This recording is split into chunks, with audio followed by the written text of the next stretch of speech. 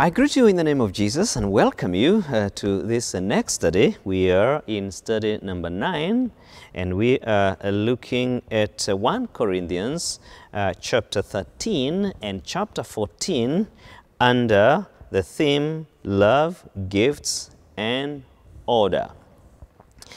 Let me read that chapter from verse number 1 up to verse number 13, chapter 13, 1 Corinthians chapter 13. If I speak in tongues of men or of angels, but do not have love, I'm only a resounding gong or a clanging cymbal. If I have the gift of prophecy and can fathom all mysteries and all knowledge, and if I have a faith that can move mountains, but do not have love, I am nothing. If I give all I possess to the poor and give over my body to hardship that I may boast, but do not have love, I gain nothing. Love is patient, love is kind, it does not envy, it does not boast, it is not proud, it does not dishonor others, it's not self-seeking, it's not easily angered, it keeps no record of wrongs. Love does not delight in evil, but rejoices with the truth. It always protects, always trusts, always hopes, always perseveres. Love, as number 8, never fails. A wonderful poem of love. Now, in our last study of 1 Corinthians chapter 12, the Apostle Paul closed that chapter with a series of reflective questions which I would like us to read in 1 Corinthians chapter 12, verse number 29. Are all apostles? Are all prophets? Are all teachers? Do all work miracles? Do all have gifts of healing? Do all speak in tongues? Do all interpret? Now eagerly desire the greater gifts. And finally he says, and yet I will show you the most excellent way. So we ask each other from that chapter 12, what is this more excellent way of using spiritual gifts so that they stop dividing the church and instead build and edify the church? You remember that one of the major problems in this church is disunity, and in chapter 13 and chapter 14, actually beginning with chapter 12, one of the major causes is the use of spiritual gifts. Can you imagine? God has given this church spiritual gifts, many of them, and rather than be united, they are actually being divided. So the Apostle Paul is saying there is another excellent way of using spiritual gifts. And now in chapter 13, we now know this is the most excellent way, the way of love. And the way of love is a subject of the next two chapters, chapter 13 and chapter 14. So let's look at that chapter 13 we just read at the beginning. He begins by telling them in verse number 1 up to verse number 3, if I speak in tongues of men or angels, but do not have love, I am only a resounding gong or a clanging cymbal. Now, if you have any love for music, you may have seen some drummists hammering the drum. Now, part of that is some cymbals, some things that look like trees that are hit and they make noise. Now, what the Apostle Paul is saying, that if you speak in tongues and have no love, tongues of men, unamaliza hizo, unaenda tongues of angels, unamaliza, but you have no love, you are just as a noise maker as the resounding of gongs or cymbals. Very humbling.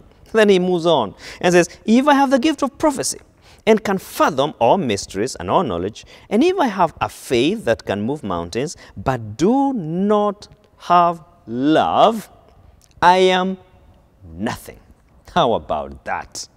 that I can prophesy about Kenya in 2030, that I can give a word of knowledge about someone who is sick in the church, that I can fathom mysteries, but I have no love, that I am nothing. And then finally in verse 3, if I give all I possess to the poor and give over my body, in other words, if I am the greatest Christian philanthropist, and I give to the poor, I feed the hungry, then I move further and say, I even want to be a martyr. I want to give my body to be burned so that I can show that I'm very spiritual. That actually, if I went into all this without love, I am nothing. So, sounding gong or cymbals, nothing. I gain nothing. That is the humility that we are being called upon as we practice our spiritual gifts. The way of love, the most excellent way. And then, of course, the Apostle Paul goes on. Between verse 4 to 7 of 1 Corinthians 13, he now outlines the characteristics of love. This is how love demonstrates itself.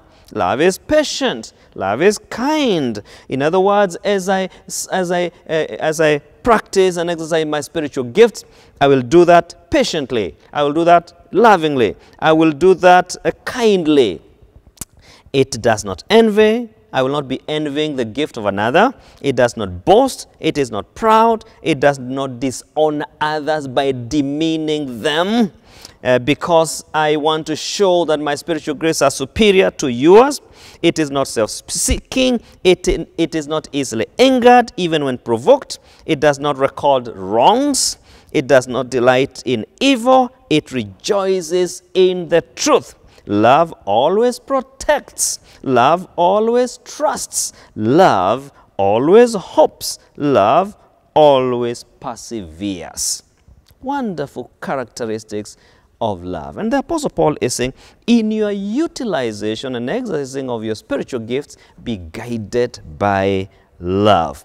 Then he moves on to chapter 14 and repeats in verse number 1 an instruction of the most excellent way. The most excellent way that was the end of chapter 12 is repeated here in chapter 14 verse number 1.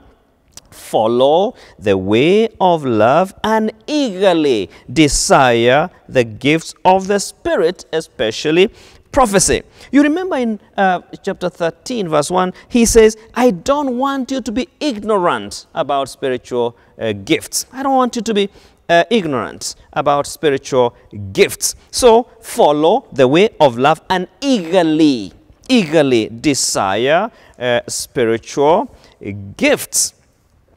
Now, the chapter 12, 13, and 14 are talking about spiritual gifts, but I would like to summarize what I understand chapter 13 and chapter 14 in our study would be saying. Number 1, don't compete. In other words, if you have been given a spiritual gift and your brother has none or has another one, don't compete. Secondly, don't try to impress. Why shouldn't you compete and why shouldn't you impress? Because those gifts are gifts. You never bought them. You never worked so hard for them. You were given. And there is nothing that any one of us has that we did not receive. So don't compete. Don't try to impress. Be a balanced worshiper. That is a third point. Be a balanced worshiper. And you can find that in chapter 14, verse number 13. For this reason, the one who speaks in a tongue should pray that they may interpret what they say. For if I pray in a tongue, my spirit prays, but my mind is unfruitful. Look at verse number 15. So what shall I do? In other words, the Apostle Paul is, how shall I be a balanced worshiper? What shall I do? I will pray with my spirit, and I will also pray with my understanding. Did you hear that? I will sing with my spirit, but I will also sing with my understanding. In other words, I will be balanced. Otherwise, verse 16, when you are praising God in the Spirit, how can someone else who is now put in the position of an inquirer, say amen to your thanksgiving, since they do not know what you are saying. You are giving thanks well enough, but no one else is edified. Now, what the Apostle Paul is saying here is, the gifts God has given me, I will use them in such a balanced way that I will pray with my mind. I will also pray in the Spirit. I'll speak in tongues this way and this other way. I will utilize my mind, but I will also be in the Spirit. And in particular, I want to do it in such a way that the people around me who are also worshiping will be edified rather than confused. Balanced worship, particularly in public worship. Number 4, manage worship services in a mature way. Verse 20, brothers and sisters, stop thinking like children. In regard to evil, be infants, but in your thinking, be adults. Another version would say, in understanding, be a man. In other words, be mature in understanding and the way you handle public worship. Number 5, edify and build the church. Verse number 26. What then shall we say, brothers and sisters? When you come together, each of you has a hymn or a word of instruction, a revelation, a tongue, or an interpretation. Everything must be done so that the church may be built up.